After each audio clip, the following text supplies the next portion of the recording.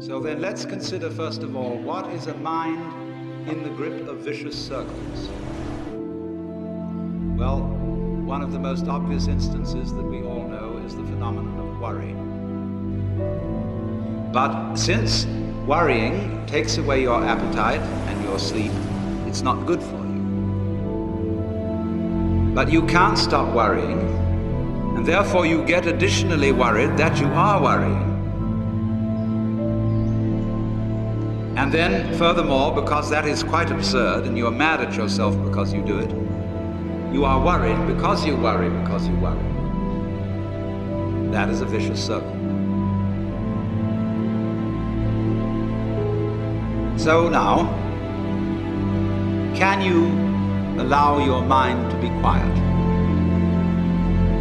Isn't it difficult?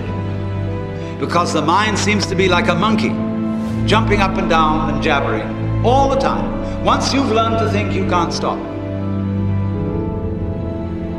And an enormous number of people